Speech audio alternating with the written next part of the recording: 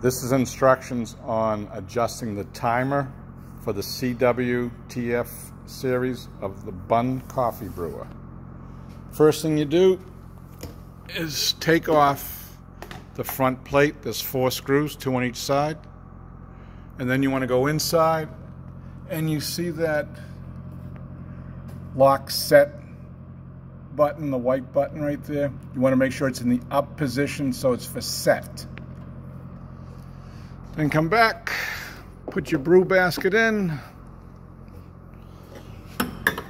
put a decanter in, a glass decanter. Now we want it with no coffee and no paper filter inside. We want the water level to come up right to the bottom of the plastic collar.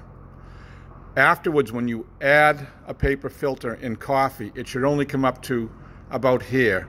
2 fingers sideways, a little bit lower, or a little bit right around there. And that's a safety issue. You don't want it all the way up because your waitstaff may spill the coffee on somebody. So how to increase it? Press it on. We're going to hold this button in until we hear 3 clicks. And then once we hear 3 clicks, we're going to press it. Each time we press it, it adds 2 seconds. There's the clicks.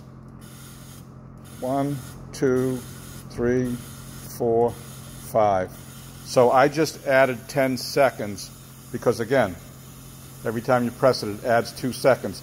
When you hear those 3 clicks, you have to press that button within 2 seconds. If you wait too long, then it won't set. Once you get your water level to where you want it, then you're going to go back in and you're going to take that button and push it down to the lock. Now let's say we want to decrease the water. We're having too much water. And again, we're coming up to the bottom of the collar with just water, no coffee in there. Now you want to decrease the amount. So let's say we want to take 10 seconds. I'm going to turn this on, and when I press this, I'm going to press it 5 times and then hold it. And the 5 times, 2 seconds, each press is for 2 seconds. So I'm going to do this. This is to decrease the amount again.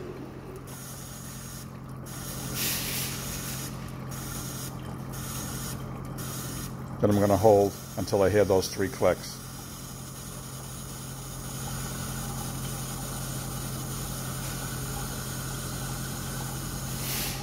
One, 2, 3, release. And that's how you do it. On a lot of these machines, if you look at the front plate, when you flip it over, there'll be the directions right there. Increase batch size or decrease batch size.